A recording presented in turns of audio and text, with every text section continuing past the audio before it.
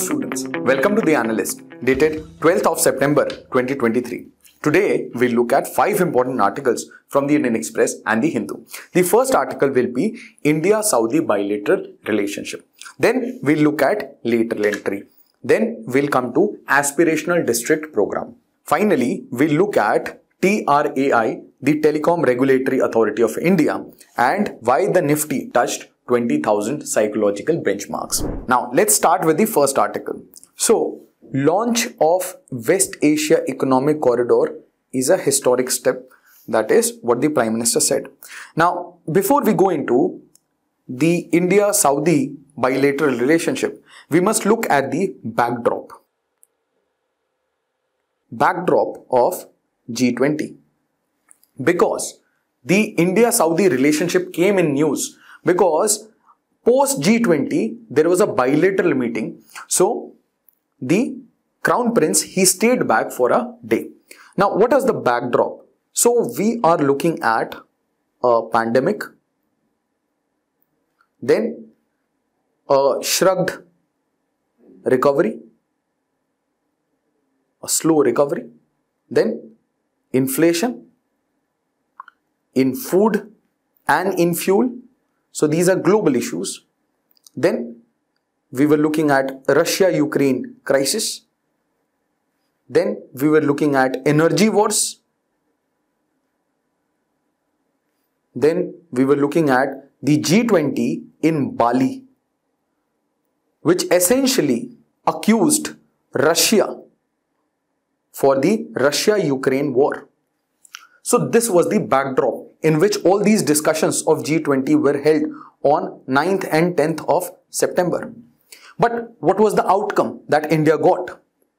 So India tried to steer away from all these contentious issues and it got the New Delhi Declaration. Simultaneously, it launched the India, West Asia, Europe Economic Corridor. And so, this is an alternate model to the Belt and Road Initiative that we discussed.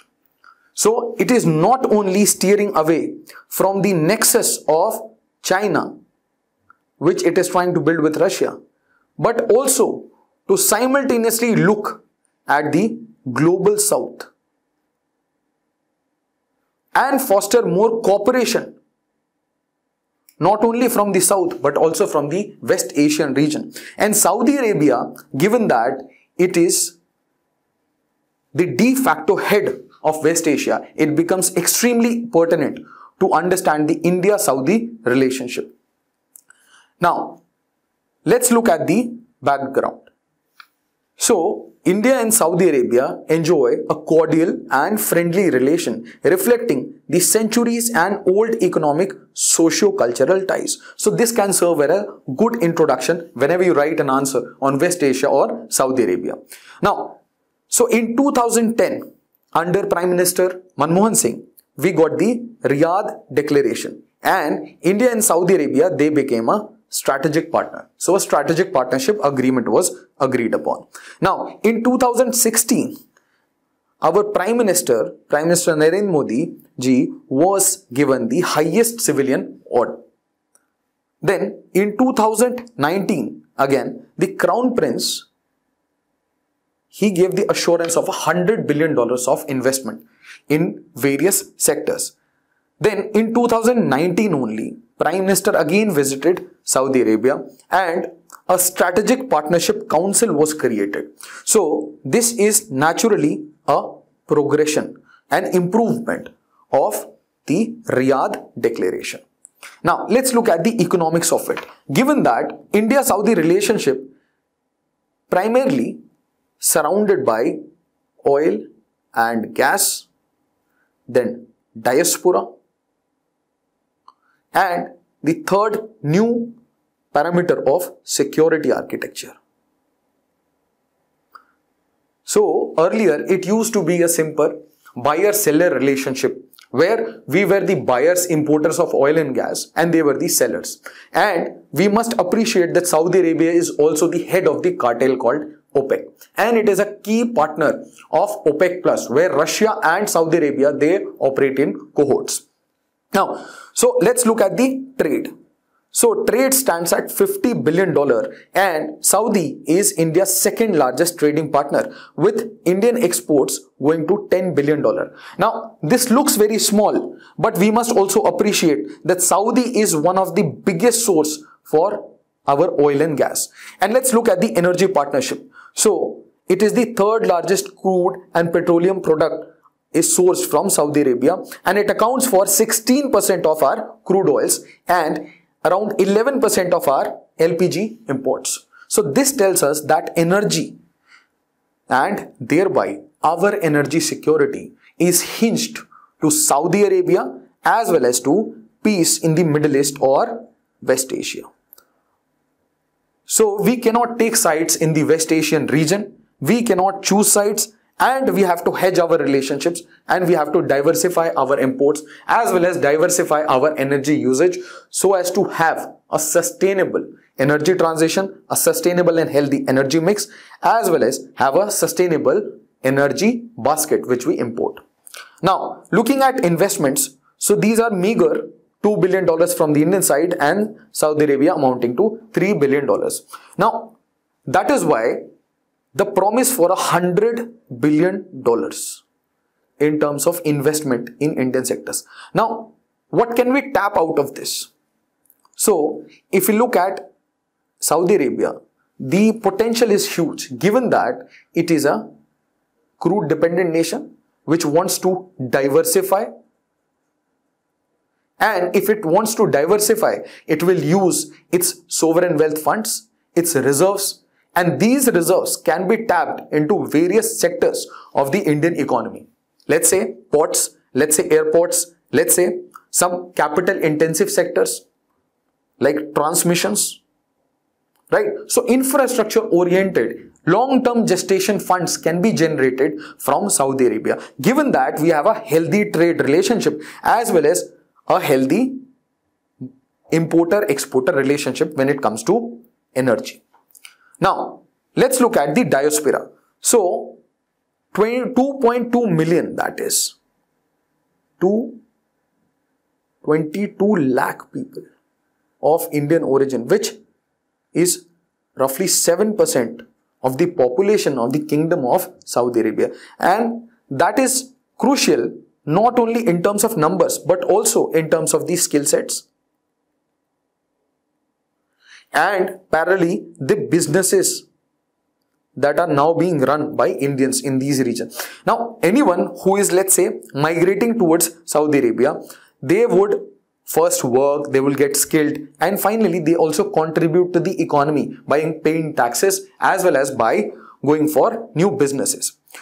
So, migration and smooth migration is a key issue, and therefore, the India e-migrate system has been integrated with the e-Tawfiq system.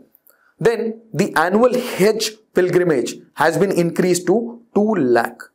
So 2 lakh people yearly can go for the Hajj pilgrimage. Now let's look at the India-Saudi Arabia Strategic Partnership Council. Now why do you need such a council? Because all the decisions cannot be taken by the Prime Minister and let's say the Crown Prince. And that is what we have seen in the G20, where majority of the work was done by the Sherpas. So we need people to first collaborate on multiple issues, discuss, debate very freely, and finally at the decision making stage, we involve the top leaders, or we have the summit level, that is Prime Minister and Crown Prince. Now, it is aimed to establish a high-level council and to steer the Indo-Saudi relationship. Now, there are two committees here, Committee on Political, Security, Social and Cultural Cooperation and Committee on Economics and Investment. Then there are 4 functional levels. First is the summit level where the Prime Minister and the Crown Prince, they will meet. Then ministerial level, let's say we are going for energy sector. So the ministers of both Saudi Arabia, Kingdom of Saudi Arabia as well as Republic of India. Then a senior work officials meeting and a joint working group on any particular project. So these are the 4 functional level at which the India-Saudi Arabia Strategic Partnership Council can operate. Now, let's look at the key outcomes. So the biggest takeaway was the India, Middle East, Europe economic corridor. Then to expedite the implementation of $50 billion West Coast refinery project. Now here we must look at the aspect of energy security. So India wants to go to net zero by 2070. That means India is agreeing that oil and gas will be key to its energy requirements. Simultaneously, what we are saying in the Panchamrita goals, that more than 50% of our energy needs will come from non-renewable energy. That tells us what? That till 2070 at least, we will need oil and gas. And therefore, what is in our interest? So India wants continuous supply of oil and gas at maybe cheaper prices,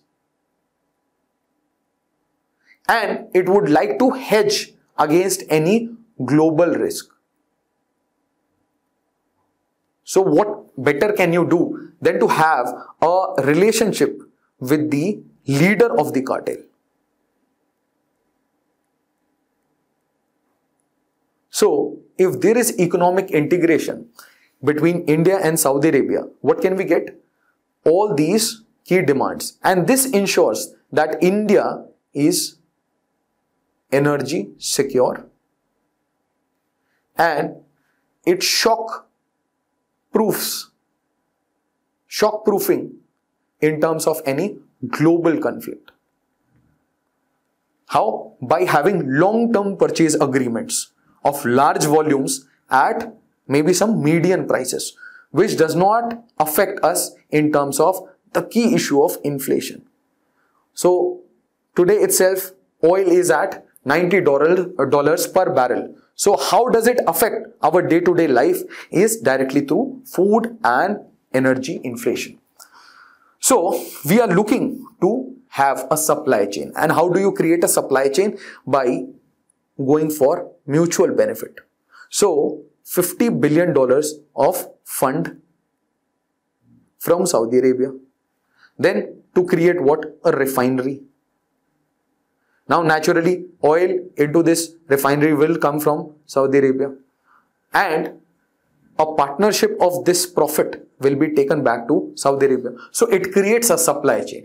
So India and Saudi Arabia will both have interest in such projects, and that is why they talk about the $50 billion West Coast refinery project, and its capacity will be 60 million tons of refinery cum petrochemical complex.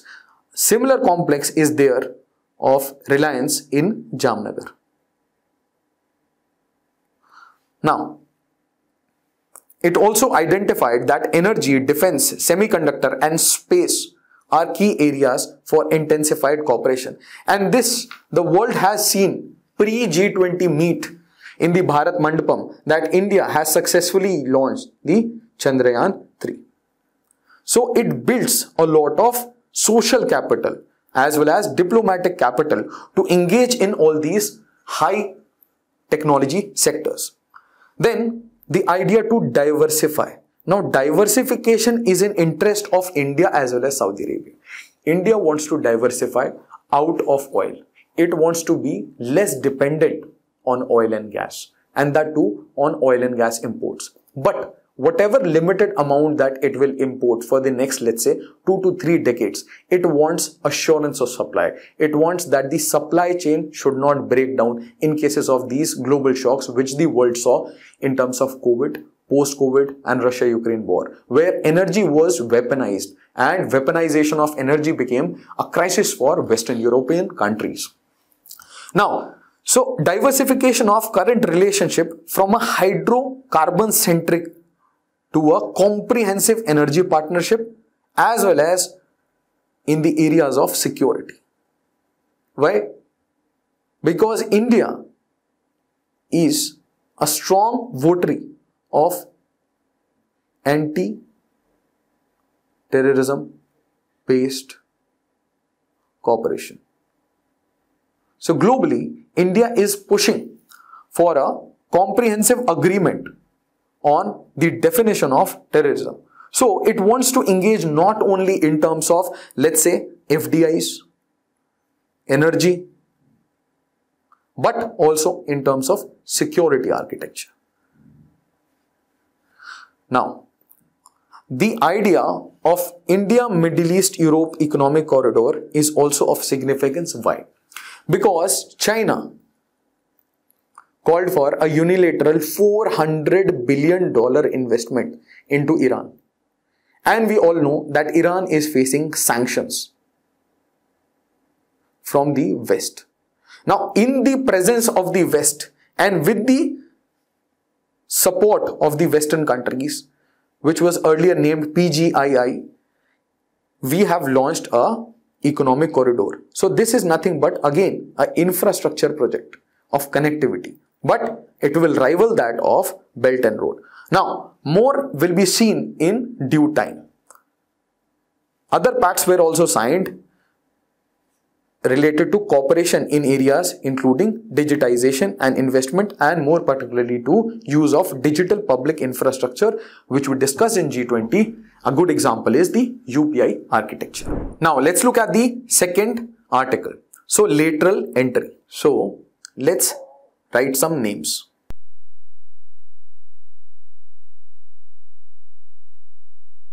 Dr. Raghuram Rajan, Nandan Nilekani, Arvind Pangadia, Arvind Subramaniam. So, what is common between these names? So, these are public functionaries, all GOI officials at certain time who were not belonging to any services, whether it is IAS, IPS, etc. So they came from the private sector. So these are the examples of a lateral entry. Now let's understand why do we need lateral entry and what is lateral entry and why this is in news. So the government is looking to appoint lateral entrants in various bodies like SEBI, RBI, TRAI, etc. That is why it is come to news. Now, why do we need lateral entry? So, let's take an example. Let's say in this organization, there are multiple people and all are looking for social mobility. So, all of them will compete and few of them may rise to the helm of affairs, to the top. But let's say another person has already arrived in the market. Okay. Now, someone opens a new company and they want some talent. So either they can again create a talent pool, train them, or they can directly hire the trained people.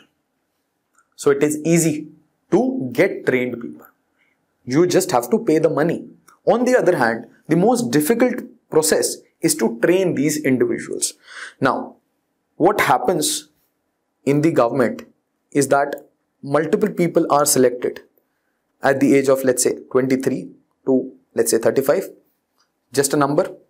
And these people are gradually trained to various levels to finally become a secretary in a ministry, right? On the other hand, let's say these are private companies and here multiple people are working at the helm of affairs, heading different departments.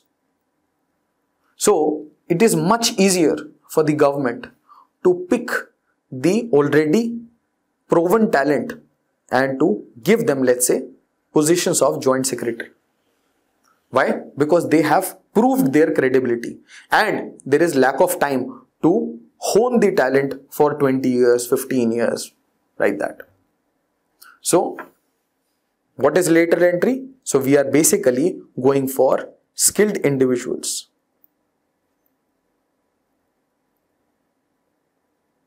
And directly bringing them to helm of affairs. Why? To cut time to train as well as to get the expertise. Now, in case of government, how lateral entry helps? So what are the advantages? So specialized knowledge. Let's say some students who went to IIT, they started working in consulting companies. Let's say BCG, Ernst & Young. Let's say some students who went to SRCC, they started going for charter accountancy, and they again started working with Ernst & Young. Now, these people are working in different portfolios. Let's say they are working in equities and they are working in risk advisory. Now, government goes to create IFSCA in Gift City, Gujarat. So, will it be conducive for IFSCA to go for already trained people or to bring civil servants who are not at all trained in these domains of specialized finance and then to train them or to teach them all about finance, or let's say equities, or let's say risk advisory, insurance, reassurance, actuarial services? So it is very difficult task. So whenever we are talking about any specialization, any level of specialization, let's say we are looking for someone in the patent office. So we would require people who are in technology sectors or are working in the sector itself. So let's say patent attorneys themselves. So either of the two can be picked up. But let's say I have gone an charter accountancy. So can I become a patent attorney? So in usual cases, I cannot. But let's take the example in government. Let's say a charter accountant clears the civil services exam and becomes an IAS officer. Post training, he can directly head the entire patent office. So what is happening? So now this person will have to take all the knowledge about this sector and in a very minimal time. But let's say this is a new department in itself. Let's say this is a new body in itself. So would you wait for people to get trained, or will you just get the trained people? So it is about your requirement. So you get specialized knowledge, you get competence, you save time in terms of training, as well as you save resources in terms of training. Now, in the age of, let's say, data, in the age of, let's say, AI, where people are learning coding while they are schooling, so can we wait and can we slow down the governance? Can we slow down the governance till, let's say, I learn how to, let's say, code? So we cannot. So individuals are not important. Why? Because the idea of government is to deliver public good. And if you are delivering public good, it should be timely delivery, because delayed delivery is of no use. Therefore, if the requirement is there, immediate requirement is there, then specialized knowledge is required. Then, filling personal gap. And this is the classic example that we saw. So, let's say we require 500 joint secretaries. But here the requirement is that we need at least 12 doctors as joint secretaries. But let's say I have more than 1200 applicants for this position, but I have only 3 doctors. So this leads to a skill mismatch. And some departments and majority of the departments over the period of time, they will require specialists. So when we are talking about, let's say, decision making process, as we are working at the bottom rungs, as we are moving from block to the top, so what is happening? Individual specialization is coming. And here it is a generalist role. Now over the period of time, what is happening? That this process will take, let's say, 20 to 30 years. But let's say there is a new department outside the government, a regulatory authority or a society which requires a person who has worked in social defense. So how can you give this 20-25 years of training to a civil servant in, let's say, 6 months and then offer the position of, let's say, social defense? So rapidly changing dynamics requires specialized knowledge, and for filling personnel gap, these specialized knowledge individuals, they are laterally hired. Then the issues of red tapeism, the issues of excessive adherence to rules. So to create roadblocks and to create red tapes rather than red carpets. And going by the traditional Weberian model of bureaucracy. Then this also brings new perspectives and values of economy, efficiency and effectiveness. Now over the period of time, what are we looking at? We are looking at a trend where, let's say, this was the 1950s. So here everything was being done by government.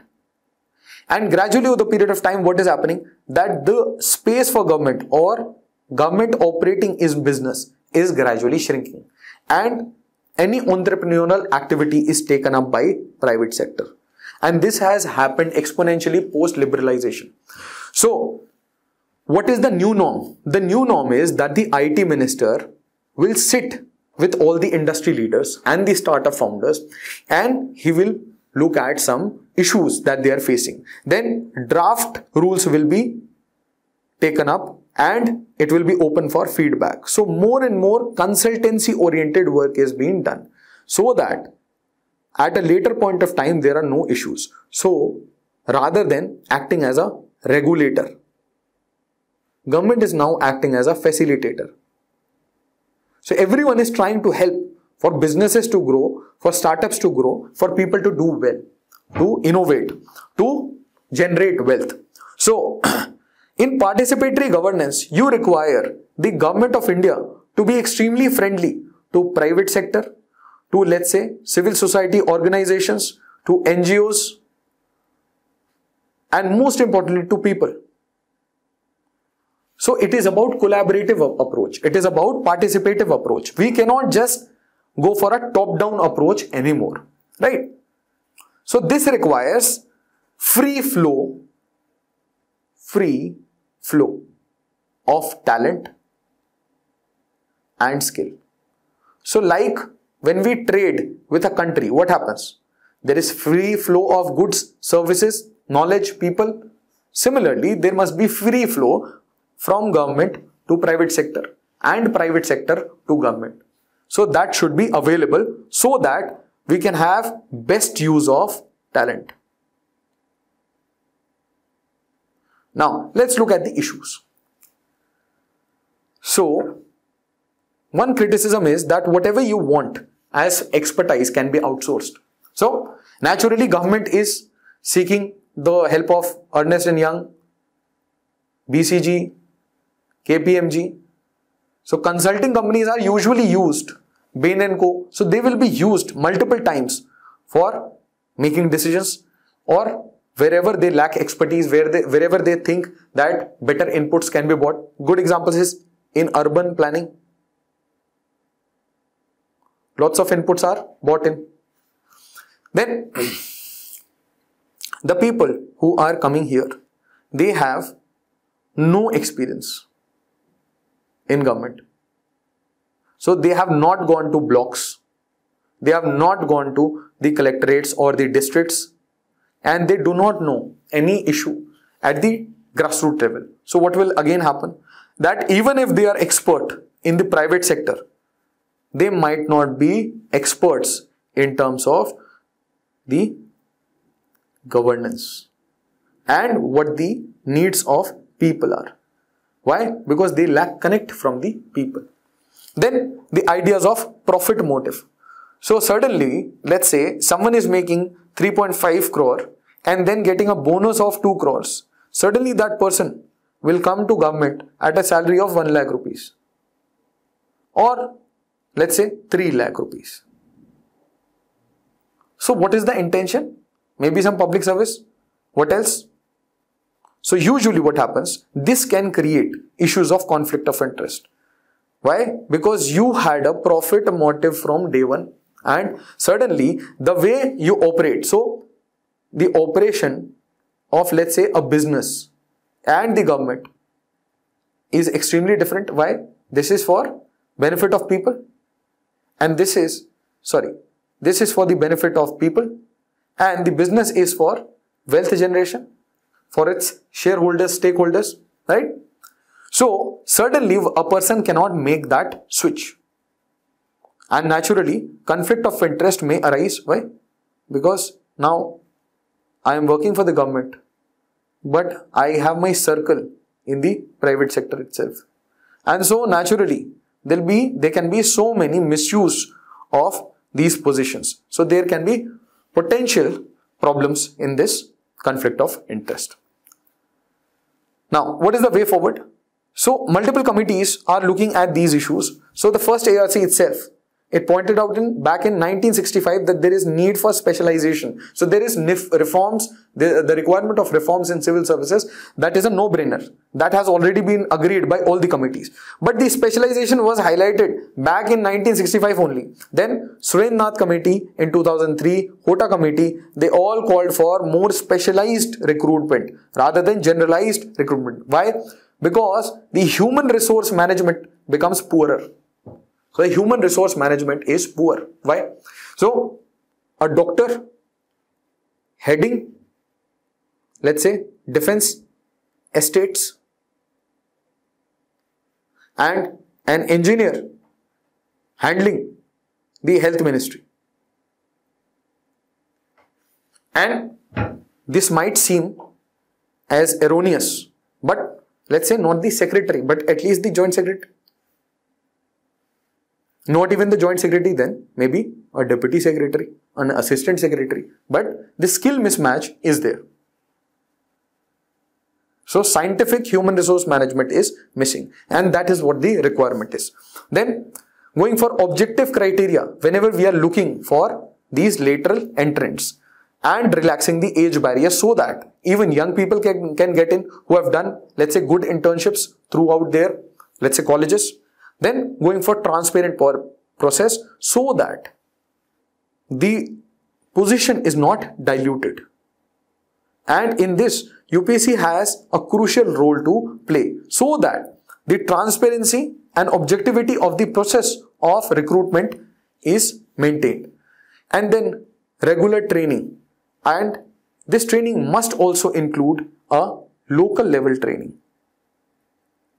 Because given that, let's say someone is working for the private sector and wants to transition into the government sector, there must be intensive training, and more particularly at the grassroots level, so that the person, the individual, can understand these issues. But the committees have clearly stipulated that we need a specialization, and the second ARC directly called for lateral entry. And that is why it can be a direct mains question from this issue. The third article is about a quiet revolution in Jharkhand district as women learn to read and write, and this is from Dumka in Jharkhand. So it is a case study sort of, but it is related to the aspirational district program. So now let's understand the backdrop. Why do we need such programs? So India faces a lot of divides. Let's take some examples. Let's say rural, urban.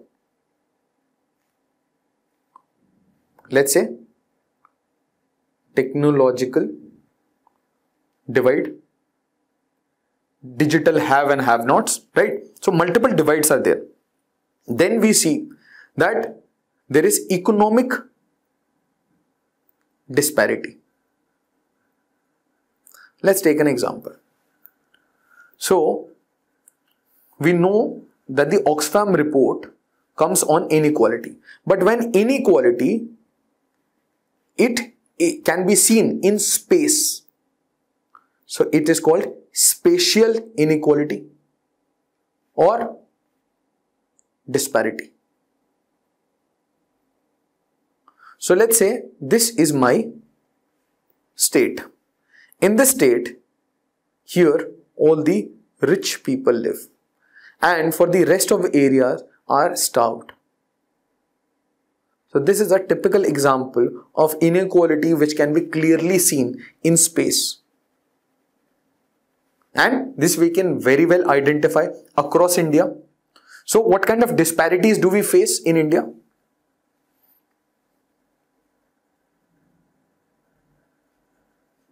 So let's say state versus state. Example, let's say Punjab versus Assam. And we can take the best example in terms of agriculture. Then within state, let's say Konkan versus Marathwada. Then regional also, let's say coastal India versus the northern plains. So these are clear divides in terms of economics which can be seen in space. So concentration of economic opportunities in a particular space. That is why you need intervention. Now, can I say this disparity will also be present at a district level? So if this is a state, let's say 4 districts are developed. Why? Because these 3 districts is part of an industrial corridor and this one district is the capital. So let's take the example of Jharkhand. In Jharkhand, you have cities like Ranchi, capital, and you have Tatanagar or Jamshedpur. But what about Gumla? What about other regions of Jharkhand? Mining belts of Jharkhand. So they are suffering from socio-economic disparities. And therefore, we need intervention. And that is why the Aspirational District Program was launched in 2018. Then we must have read about these keywords like Bimaru states. Or we have seen the issue of, let's say, more than 90% urbanization in regions of NCR versus 20% urbanization in, let's say, Bihar. Then we have also looked at issues where there is migration from poor districts of India to top cities of India. So, this is a term that we call as leapfrogging migration. So, I want to directly, rather than climbing the steps, I want to directly migrate to Delhi from, let's say, Dhanbad.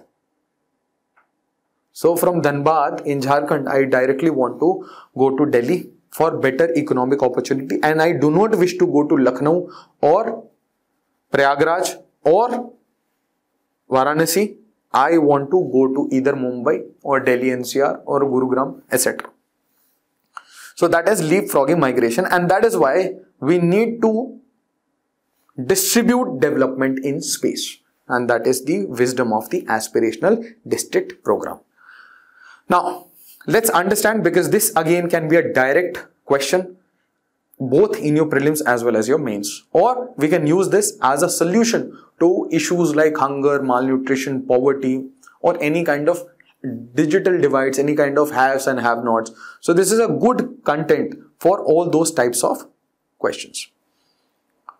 Now, launched in 2018, and it is to address the developmental challenges faced by the districts. Now, it works on this 3C model. So, convergence, collaboration and competition. What do you mean by convergence? So, convergence of, let's say, the state, center and the local authorities to provide a single service, let's say health. So, there must be no duplication. Whenever there is duplication, what happens? Let's say you and I both have the same responsibility. So, it can happen that both of us will do the work, or either of us will do the work, or none of us will do the work. But there will always be blame shifting if there is any problem. So, I'll say you have done wrongly and you will say I have done wrongly. And that is why you need convergence at what? The grassroots level. So, immaterial of which party you are from, which political party is there in any state or not. The convergence must be there between all public functionaries of center, state and the local authorities. Then the issue of collaboration. So it entails cooperation between center, state level Prabhari officers and district collectors to ensure effective implementation. And competition. Why competition? Because let's say there are these 112 districts and I create this monthly dashboard. Monthly, there is a competition and I have a dashboard where the top 10 are listed with the name of the officer who have gone for such reforms. So it generates a feeling of competition between whom? Between the district and the best district of the state, as well as the district with the best district of India. So the idea is to become the best aspirational district. So fostering healthy competition along with cooperation. The ranking is based upon key performance indicators. And these are 49 in number. And these KPIs, they are built in a ratio. And so these 5 points are extremely important for you to remember. So 3C approach and these 5 keywords. So health and nutrition, education, agriculture, financial inclusion and skill development and infrastructure. So these 5 sub-components will be the top priority. And whenever we start going to any district as aspirational district, we first go to target the low-hanging fruits. Let's say by building wells using Manrega, I can directly solve the local water crisis. Or by making 2 ponds only, I can solve this issue. So these are low-hanging fruits. But let's say we are targeting malnutrition. It will take some time, right? So parallelly, all the works will go on, but first there will be target on the low-hanging fruits. And the aspirational district program is tied to India's SDG aspirations, the 17 SDGs of United Nations. So they are linked to these SDGs. And Niti Aayog also releases a SDG dashboard. So ADP, Aspirational District Program, is a pet project of Niti Aayog. Right? Now, what are the challenges? So, budgetary constraints. Let's say I start 5 new initiatives and they are running beautifully. But if I discontinue the money or if there is change in government, so I completely dismantle the project, then what happens? Then there is lack of continuity. So rather than very good projects, some medium level projects with continuity are more important for governance. Then coordination challenges, and this happens because of politicization. and due to, let's say, the silo mentality which is there, let's say, between state and center officers, as well as between state and state officers in terms of various departments. So this silo mentality, lack of training to work in convergence. Then the issue of data quality. So whether the data is updated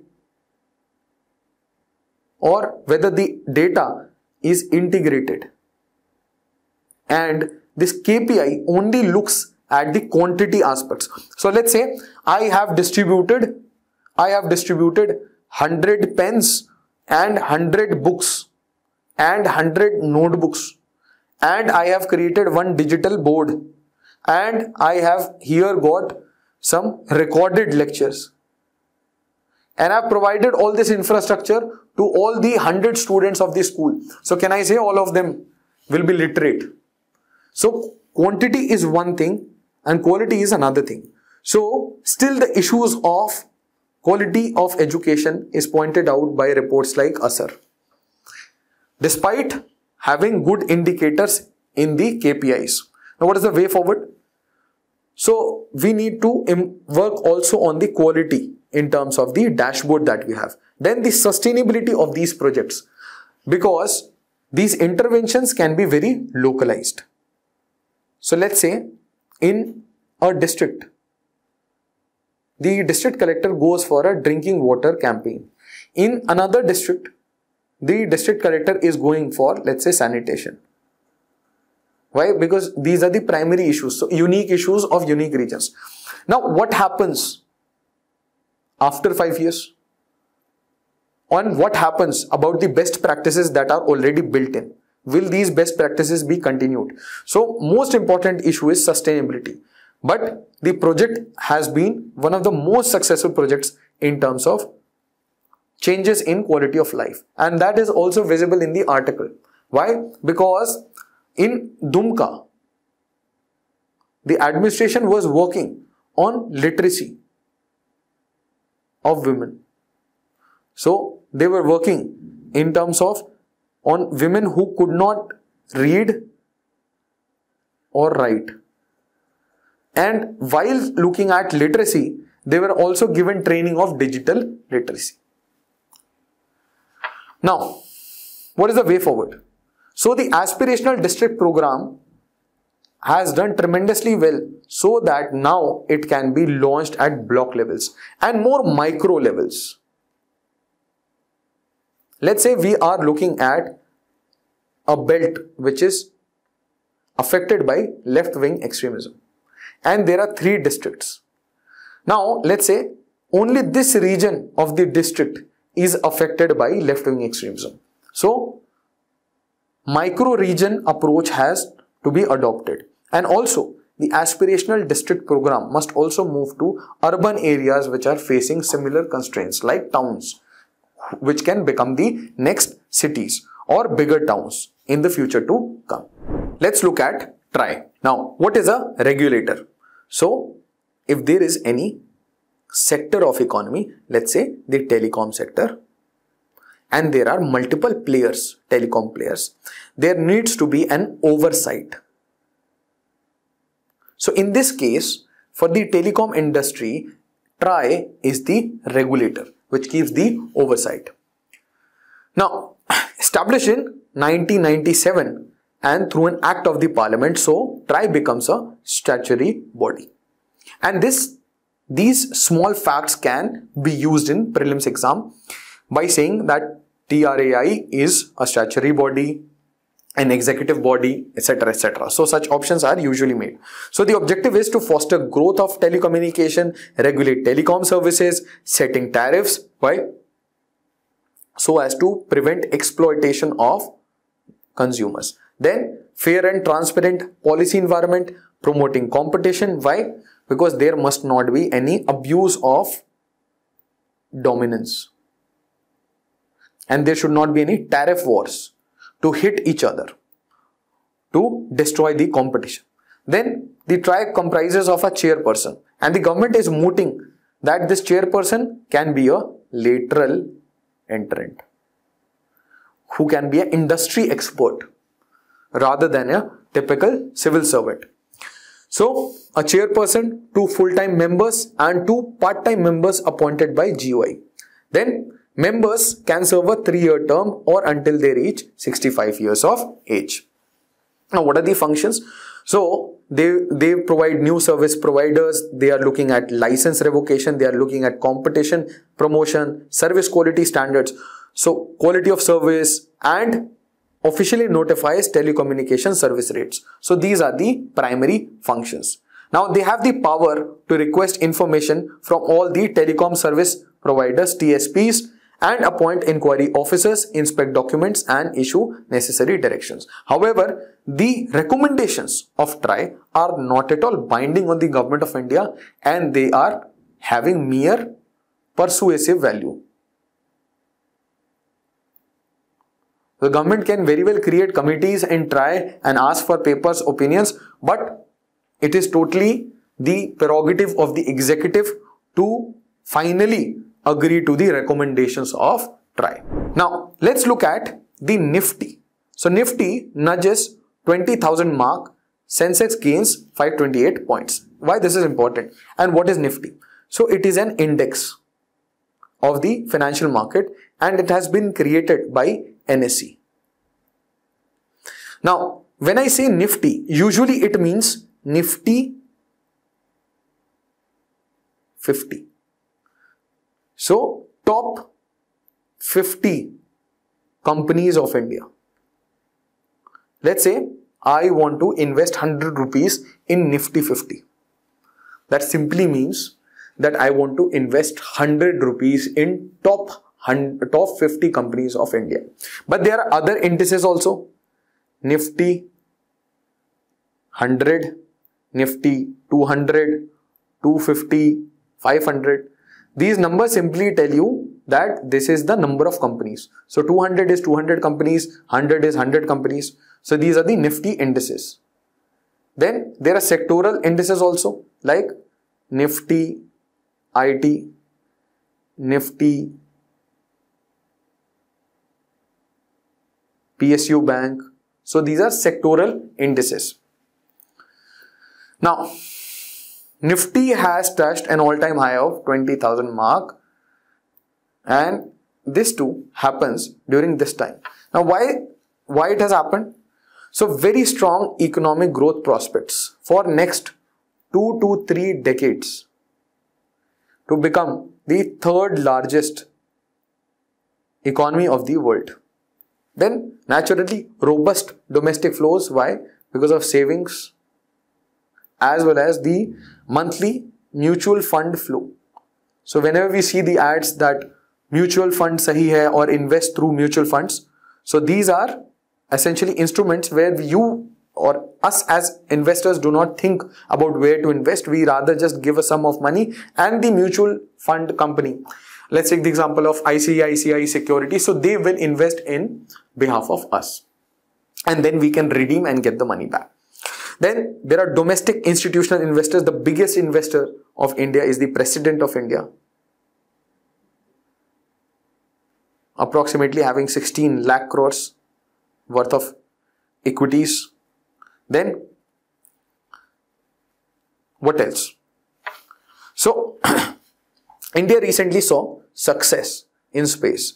Then it saw success in diplomacy. When you look at G20 with the Delhi Declaration, then it was able to steer away from these global headwinds. When you talk about 2 years of COVID, then post-COVID recovery, then Russia-Ukraine issue, then NPA issues due to COVID, then FII selling, so massive selling of foreign institutional investors during COVID and after COVID, during Russia-Ukraine war. So massive foreign institutional investors, or as much as 2 lakh crore were withdrawn from the Indian markets. And simultaneously, oil shocks and oil prices touching $100 per barrel. But still, India was able to steer away from all these challenges and has been successfully steering its economy while also delivering deliverables like success in space as well as in diplomacy. So naturally, Nifty has touched an all-time high on the promise of Indian economy. And investors, both foreign, domestic, as well as individual investors, retail investors and domestic funds, they have all invested to bring this psychological number. So it's a great feat. Thank you so much. I hope it helped.